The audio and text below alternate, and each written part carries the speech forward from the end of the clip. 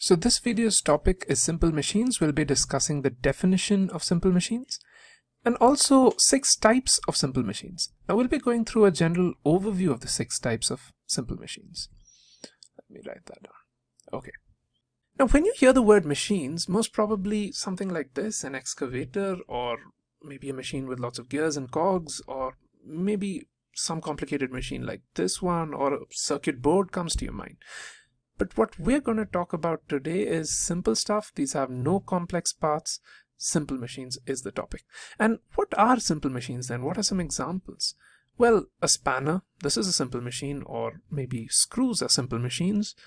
Even a pair of scissors is a simple machine. And even, a knife is a simple machine. So let's define what simple machines are. Simple machines are very basic devices. Okay, they help us work by changing one of these two things, or maybe both of these things. Let's look at what they are. They can either change the direction of force, or they can change the amount of force which is being applied. Okay, so either the direction of force is changed by this machine, or the amount of force is changed by the machine, and that really helps in achieving our task. We'll go through examples of all of this. This may seem vague right now. We'll go through examples. Don't worry, it's really simple. Okay, simple machines are categorized into 6 types, and the first type is the wheel and the axle. This is how it looks. These are the wheels, and the rod that joins the wheels, right? That is called the axle. Now, this is very useful. You can see it in cars, you can see it in machines, trucks, you can see it in bicycles. You'll see the setup literally everywhere, and it is very useful. It's one of the early inventions made by humankind. Next, we've got the pulley. Pulleys are also similar to wheels and axles, but they're a little different. Let's see how. So here is an example of a pulley. Now, I'm sure you've seen pulleys at wells. I'm sure you've even maybe drawn water from a well. Let me just show you. I'm sure you've seen a setup like this, where there's a rope moving on top of the pulley like this, right? And at one end you have maybe a bucket. You have maybe a bucket. Yes, that does not look like one, but that is your bucket. Okay. And you're maybe pulling on this end so that the bucket rises up. Wait, did you see what I just did here? This simple machine changes the direction of force, right? The force was being applied in which direction? In the downward direction, right? And the force was translated or converted and applied in the upward direction on the bucket, right? That's the example of the direction of force being changed, and a pulley does that beautifully. That's pulleys. Now let's go to the next category of simple machines, and that's levers. Now there are lots of different types of levers, and you will be studying this in great detail soon, but let's just look at a simple case. You have a rock here, okay, and you want to move it, so you start applying force like this on this contraption here. Now this may seem familiar to many of you. You may have seen people using something like this. Now the thing about levers is that there's one fixed point in a lever which doesn't move, and if you can spot it, just pause and take a moment to think which point in this entire setup does not move.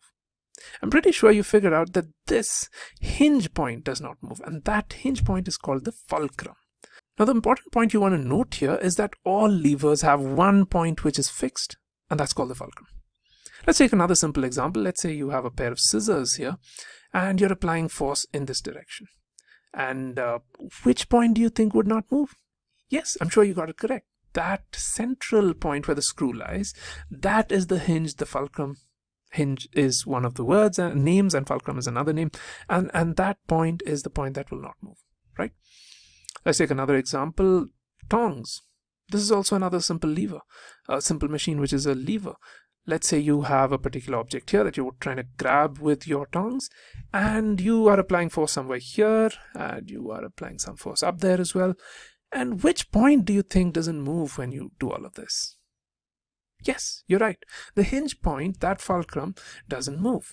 Okay, so the thing about levers, again, I'm repeating this, the thing about levers is that there's one point that does not move, and that's called the fulcrum. Okay, let's go to the next category of simple machines. These are inclined planes. Now, this may seem like a very fancy word, but it's very, very straightforward. A sloping plank or a sloping sheet of metal, anything that's, you know, a sloping flat piece is an inclined plane. Basically a ramp is an inclined plane. Okay, yes, it's just that simple. Okay, and we've got screws. Yes, screws are simple machines as well, like we just discussed initially. I'm sure you guys know what screws are. We will look at it in more detail soon. Next, we've got wedges.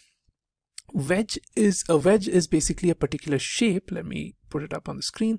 This basically is a wedge. It's a three-dimensional triangle kind of thing that is stretched. Okay, and that basically is a wedge. Now, an example of a wedge is an axe. Now, you may be like, wait a minute, I don't see that kind of a shape here. But if you pause and look carefully, I'm pretty sure you'll spot where the wedge is in this axe. Yes, there it is. So that particular portion is where the wedge comes in handy. Okay, so a wedge can be used to cut wood and stuff like that. So in this video, we discuss about the 6 different types of simple machines. We'll go into details about each type in the videos that follow.